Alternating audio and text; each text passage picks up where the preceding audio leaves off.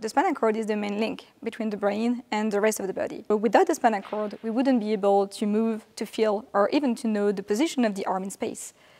So here, we developed a new way to directly look at spinal cord functional circuits non-invasively in humans. And this had never been done before. So we used functional MRI, or magnetic resonance imaging, to look at spinal cord activity in healthy subjects, in 19 participants. And in the brain, fMRI is commonly used in order to look at neural activity, and it has really helped gaining knowledge on the brain's functioning. But in the spinal cord, things are a bit more complicated. The first reason is that the spinal cord is very small. So compared to the brain, it's of about 1.5 centimeters at the level of the neck. It's also located deep inside the body and surrounded by bone. So you have all the vertebral column, and also around you have moving organs, such as the heart, the lungs, and so on. So it's a very challenging environment to work with.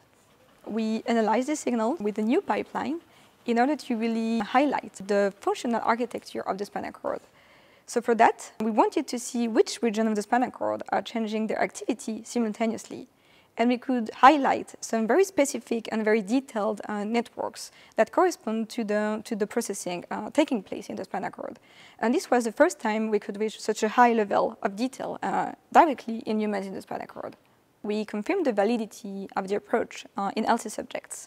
But considering the central position of the spinal cord in sensory and motor processes, it can be impacted in a wide array of conditions, such as multiple sclerosis, spinal cord injuries, and so on. So using this sort of methodology, we can better understand what's happening at the level of the spinal cord in these conditions, and this can help develop new and better treatments.